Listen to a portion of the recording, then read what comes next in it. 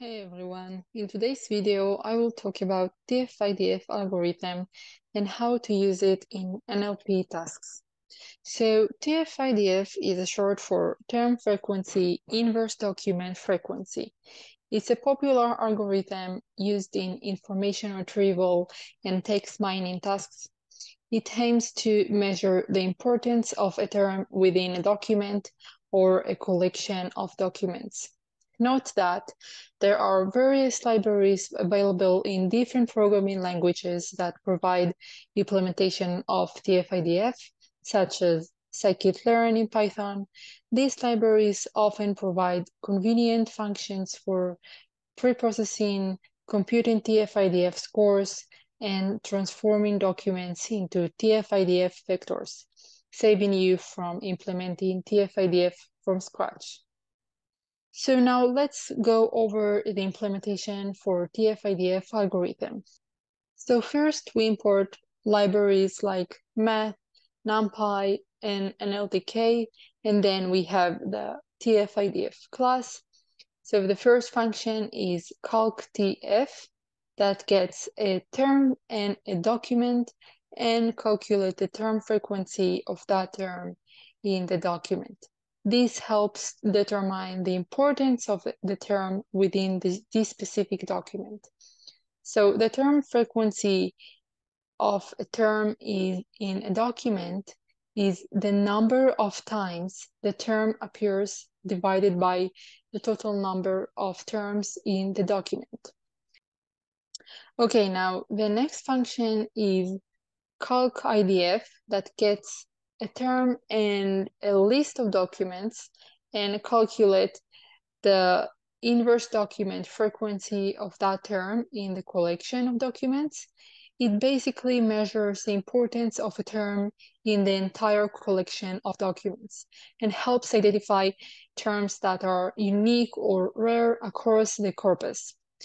So first we calculate the document frequency, which is the number of documents that contain the term. And then we take the logarithm of the total number of documents plus 1 divided by the document frequency plus 1. The plus 1 in the denominator is to avoid dividing by 0 in case no document contains that term. And the plus 1 in the numerator is to avoid having a smaller number in the numerator than the denominator, causing a negative result, which is not allowed in TF-IDF. The lowest value in TF-IDF is 0, so both term frequency and the inverse document frequency should be positive numbers. All right, let's move on to the fit function that gets a list of documents and calculate IDF scores for all terms in the documents. So first we have, we initial a variable TF-IDF model with a list of the terms from all documents, then an empty object for the IDF scores, and then we go over each term and calculate its IDF scores. And that is basically our training process. Then we have the transform function that gets a document and returns a TF-IDF vector representation for this document. The length of the vector will be as the size of the number of terms the model was trained on.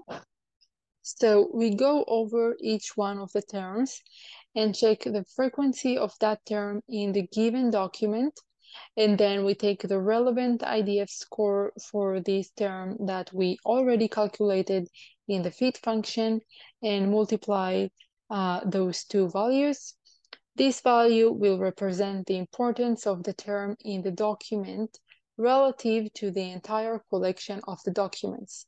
And eventually the function returns the vector that represents the importance of each term.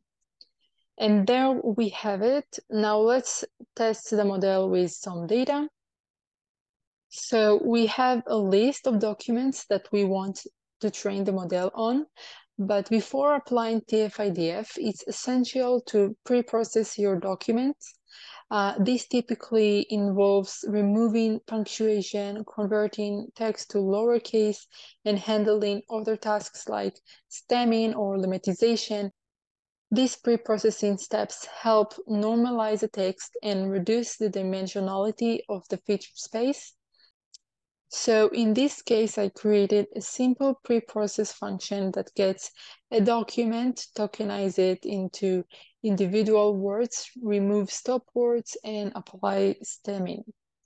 So after applying this function on all documents, I defined the model and train it on the processed document.